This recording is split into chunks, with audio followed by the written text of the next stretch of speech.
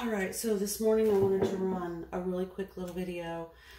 I probably have not uploaded anything. Honestly, I can't remember. I'm losing my mind. But just in case I have, we're doing the McCalls M5822 K-Wit design. This may be backwards. I am such a boomer. I hate to use that term, but it's true. My camera has been mirroring and I don't know how to fix it. So if it's backwards, I apologize. But again, it's a McCalls Fashion Accessories K-Wit design M5822. And we're doing the medium, which is this one right here. So the one that I'm doing right now is for my older daughter in the colorway that I think she would appreciate the most. Let me get some of this other stuff out of the way. And where we left off was the bag itself has been cut out. The lining of the bag has been cut out. And then I needed to order some fabric that would coordinate with these two pieces for the side and potentially a pocket. I had used the art gallery fabric to make sort of a quilted pocket with her initials. And again, they may be backwards. But this pocket is a little bit bigger than the front pocket that's called for. And I feel like maybe what I would like to do with this pocket is use it as an interior pocket potentially, or have a, you know, one of this type of pocket where you create a space and stitch it down and create a space, and then you've got like little pockets on the front. We're going to get to that later. The fabric I needed to order is for the side pieces, and on this particular pattern, let's see, this is the inside that we cut out last time, and this is the outside. So what we needed to have was this piece right here that connects the front and the back. So, and I think it's piece 11. It might be piece number 14. No, this is the top. Seems like it is piece 11 that, yeah. So as you can see, this is about the width that we needed. It will go all the way around on the outer side. So you have to cut one out of your contrast fabric, and then you're going to need to cut one out of the interior, and then you're going to need the fusible interfacing. If you're using the buckram on this pattern, you would need one of that as well.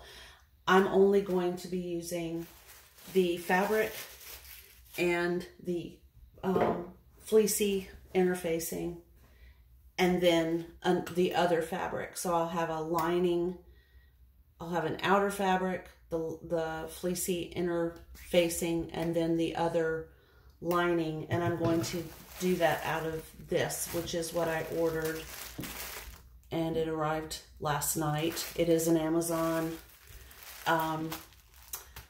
piece of fabric, 1 yard.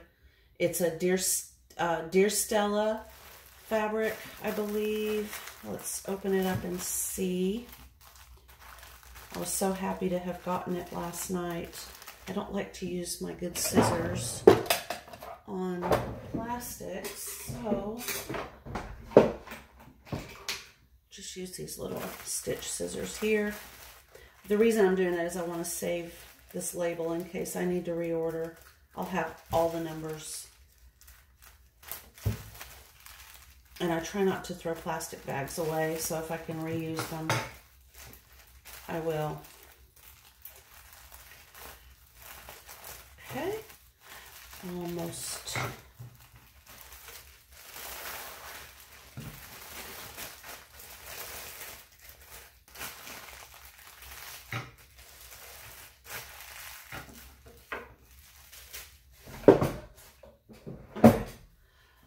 Alrighty, so as you can see, it is bird themed.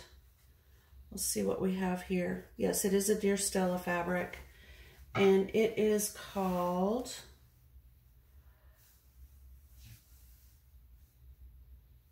I think it's called Digital Day. Deer Stella.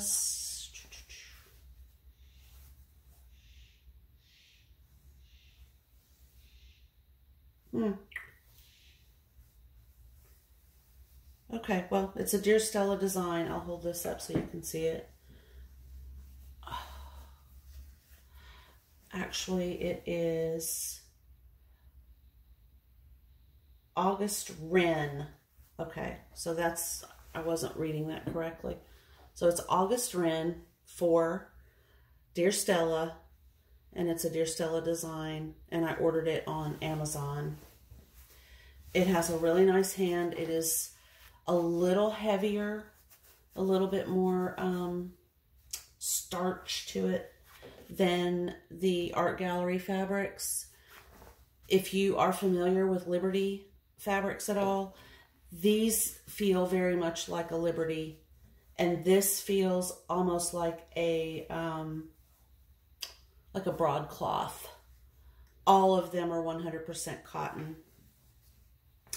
And there's the yard, 45-inch wide, and I'm going to cut it probably in a single. We'll try it like that, see if our,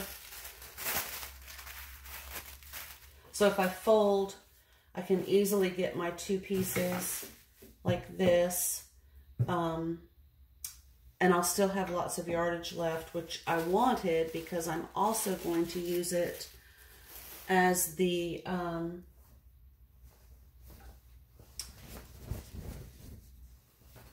top. I don't want to tear my pattern piece. They're just kind of wadded up over here. But this is the I think this is the strap. So this is the strap that's going to go around the top, you know, across the pocket and up to the top like this.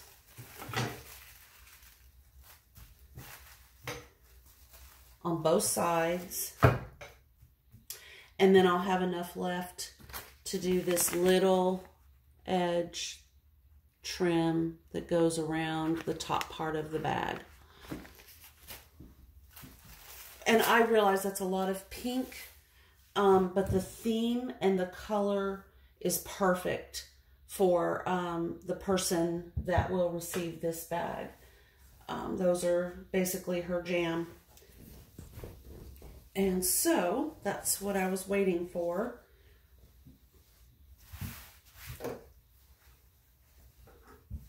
And if you're wondering how I chose this fabric, it was really a simple matter of taking this piece of fabric and holding it up to my phone while I was looking on Amazon.